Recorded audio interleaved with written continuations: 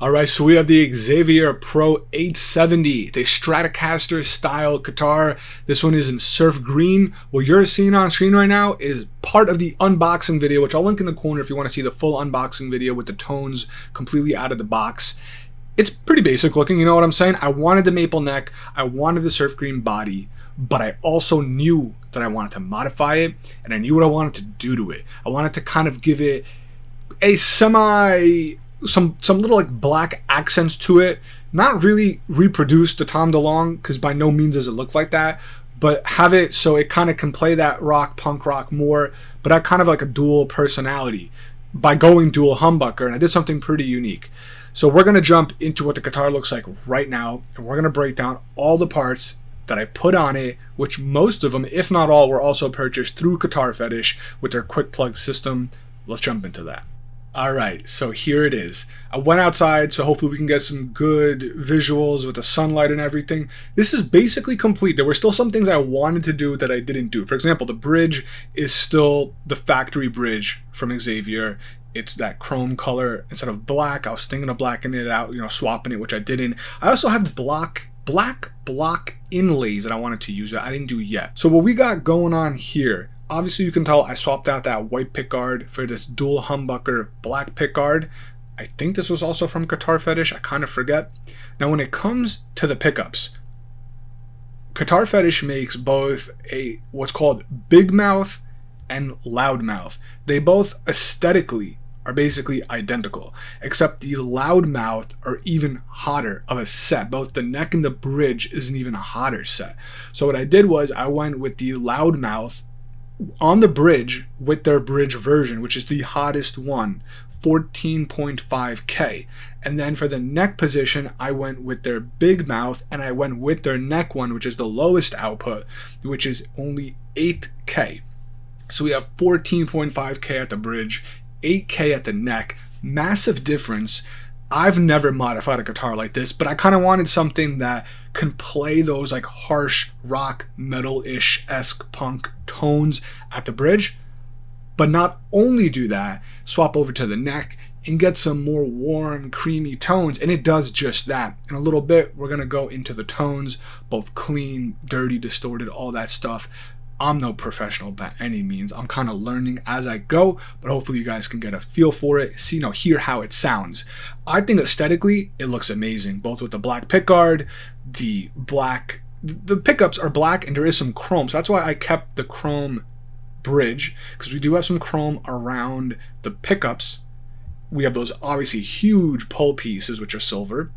I couldn't find black string trees, so those I went with chrome because I had them on hand, and I did do black locking tuners. Those are also from Guitar Fetish.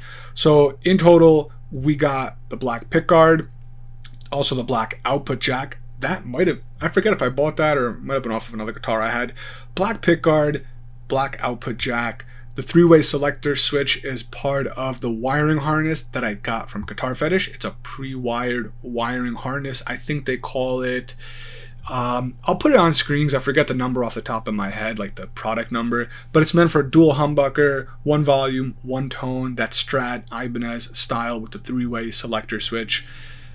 What else we got here? I just think it looks awesome. That surf green body with the black pickguard, that maple neck, the black dot inlays, which I might put black block inlays on it. We also got these black strap, why am I losing my train of thought? It's not strap locks, strap buttons, whatever the word is. Those I got on Amazon. I'll link them below because I actually bought multiple, and these were the best. They just looked aesthetically pleasing.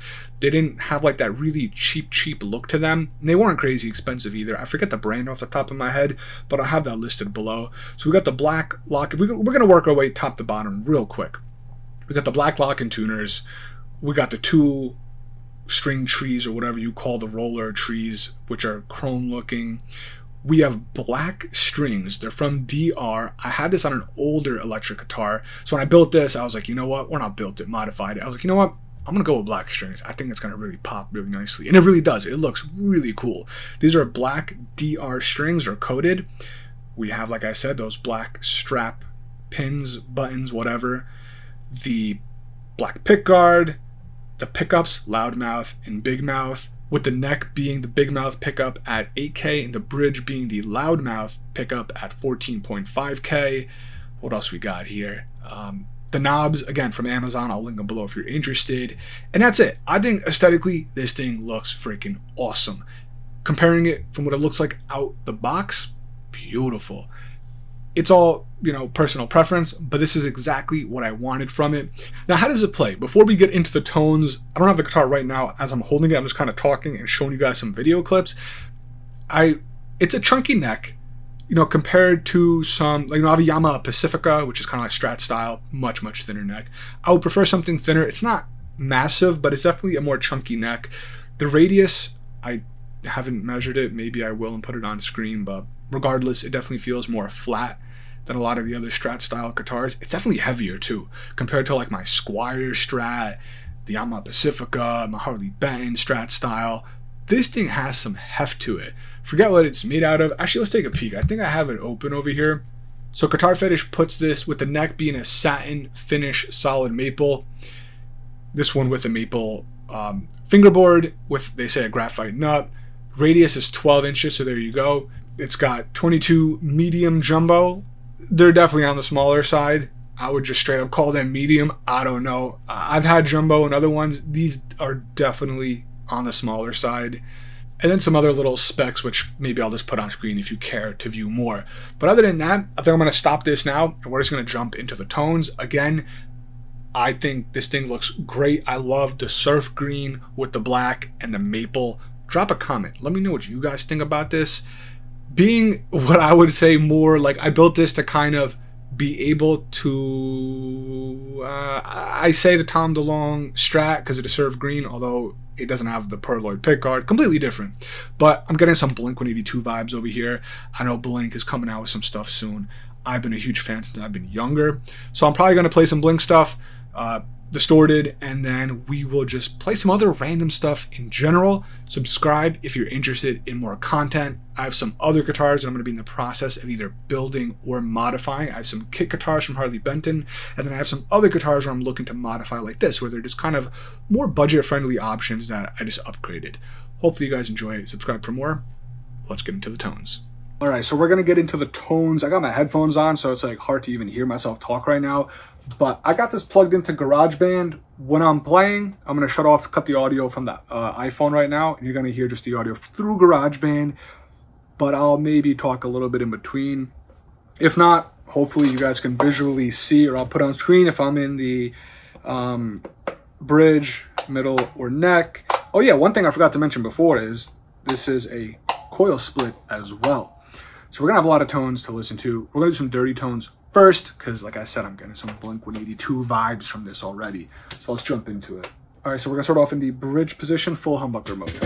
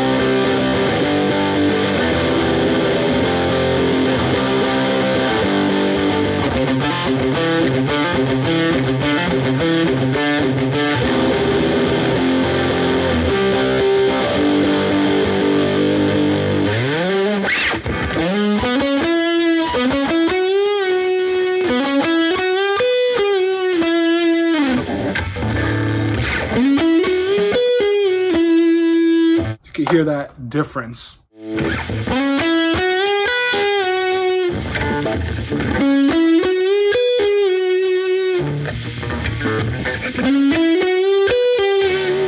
Yeah, definitely between the bridge and the neck, you can hear that massive difference.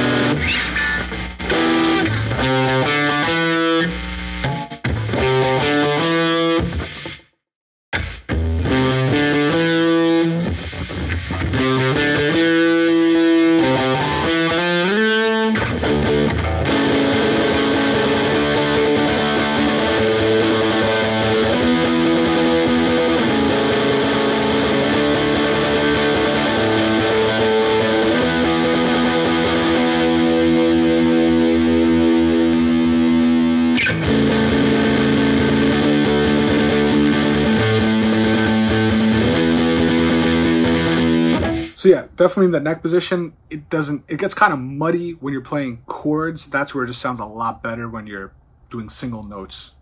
I think so, at least.